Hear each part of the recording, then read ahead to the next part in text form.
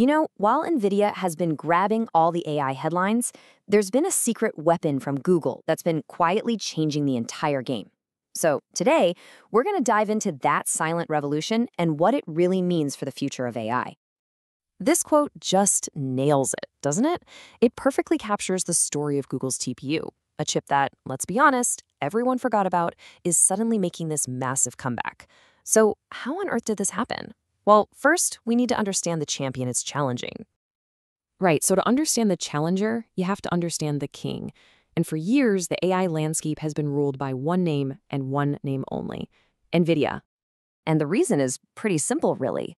Nvidia's graphics processing units, or GPUs, they basically became the rocket fuel for the entire AI boom. If you were building anything in AI, you were almost certainly using their hardware. They were, and in many ways still are, the industry's default setting. But here's the thing. While Nvidia was dominating the headlines, soaking up the spotlight, Google was playing the long game with a project that almost everyone else had completely written off. And we're talking a decade-long journey here. When Google's Tensor processing unit, the TPU, first launched, the industry basically just dismissed it. They called it cute, but irrelevant. Fast forward to today, and some of the biggest AI leaders out there, think Midjourney, think Salesforce, they're running on Google's hardware. What a turnaround. So what changed? Why is the TPU suddenly a real contender? Well, its comeback really boils down to three key advantages that Google has been perfecting for a decade: speed, scale, and savings. First up, raw speed.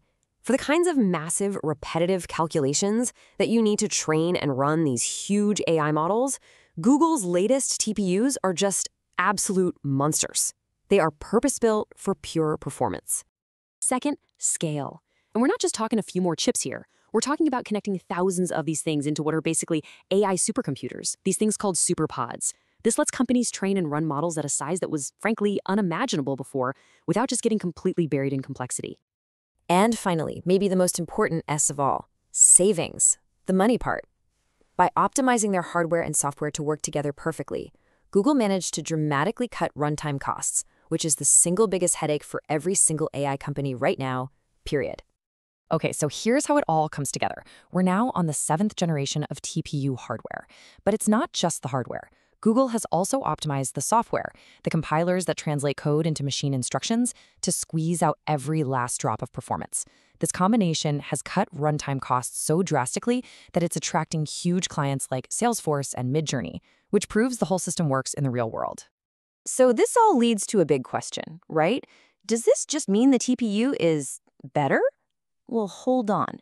The reality is a lot more nuanced. It's less about one being better and way more about them being built for entirely different missions.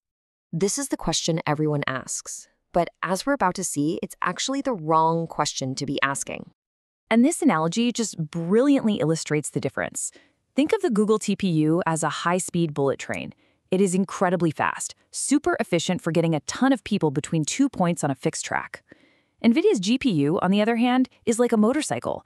It gives you the freedom to go anywhere, to explore all those winding back roads, and change your route whenever you want. And this table breaks it down even further. That Google TPU train is best for long hauls, running massive, established AI models as efficiently as possible. That process is called inference. Its key strengths are efficiency and cost. But the NVIDIA motorcycle, that's your creative playground. It's perfect for experimentation and R&D, where that unbeatable flexibility is absolutely crucial for creating new models from the ground up. But, and this is a huge but, even with all these advantages in speed and cost, Google is facing one enormous hurdle. And it's not about the hardware, it's about human behavior. This phrase says it all. For over a decade, an entire generation of AI developers has grown up using NVIDIA's software. It's become second nature, like an automatic habit. It's just baked in. And this is the perfect comparison. Even if an Android phone has better specs or a lower price, trying to get someone to leave the familiar comfort of the iPhone ecosystem is incredibly difficult. Those habits are just too strong. That is exactly the challenge Google is up against. So this powerful habit, it's all built around something called CUDA. Now, CUDA is not just a piece of software. It's the whole shebang, the platform, the language, the community that NVIDIA has been building for years. This ecosystem is NVIDIA's real competitive advantage. It's a powerful moat around their castle that makes switching to a different platform a monumental task for developers. So you see, this isn't just about two companies selling chips. This is a battle for control over the entire next generation of AI infrastructure. It's a conflict where Google is betting on economics, while NVIDIA is defending its throne with flexibility. And the entire battleground is defined by this one massive problem. Every single AI lab on the planet is fighting a war against the skyrocketing cost of computation. It is the single biggest barrier to progress right now. And that brings us to the grand prize. The company that solves this cost problem will effectively win the next decade of AI. They'll not only control the infrastructure, but they'll also define a future where AI is more sustainable and economically viable for all of us. And so we're left with this final critical question. As the economic pressures keep mounting, will the AI industry finally break its old habits for the promise of speed, scale, and savings? Or will the comfort of NVIDIA's ecosystem just be worth the price?